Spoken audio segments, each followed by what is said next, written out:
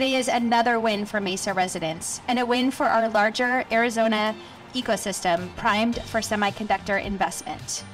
Since Benchmark's decision to relocate their global headquarters and operations to Arizona in 2017 to Tempe, my hometown, they've been a vital partner, job creator, and innovator for our state. The facility we are standing in front of here today is a result of the tremendous growth of the semiconductor industry in Arizona. With announcements for some of the world's largest semiconductor manufacturing organizations planning to make massive investments in Arizona to meet the growing demand for chips.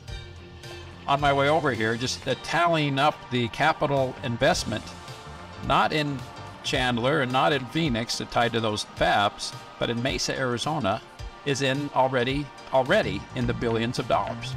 I want to congratulate you, Jeff, and the entire team here at Benchmark for cutting the ribbon on your third facility in Arizona.